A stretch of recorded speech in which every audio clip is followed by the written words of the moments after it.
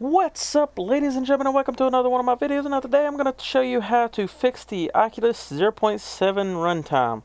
Now when I was starting it up earlier, after I installed it, it was instantly crashing anytime I would try to run the demo scene or any kind of Oculus Rift game. So what I'm going to do is I'm going to show you how to fix this problem, or at least how I fix the problem. If this doesn't work, then I apologize, then you can go search for another way to fix it. But Google the term NVIDIA drivers version 355.83 and go straight to the very first link, the one that's located at developer.nvidia.com, and you're going to click it, and you'll see it's Oculus 0.7 SDK driver support. And the reason I'm telling you to go, you had to Google it, because for some reason it didn't pop up my NVIDIA GeForce Experience, and it also didn't pop up on the website when I use their graphics card search section. It only popped up on this after I Googled it. So, if you're having the problem with not being able to get 355.83, then that may be something you should try. And when you go to this website, you're going to hop on here and go to the whichever one that's going to apply to you. I'm downloading Windows 10 64-bit version.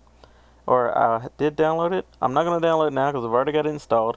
But you download it, and after it's done downloading, what you're going to do is you're going to remove all. You're going to go to hit the window key on, if you have Windows 10, go to Control Panel,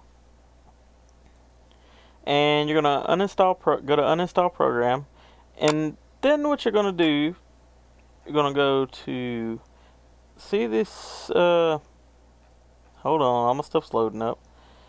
Do you see this right here? All the stuff that starts with NVIDIA, you're going to delete or remove all of these.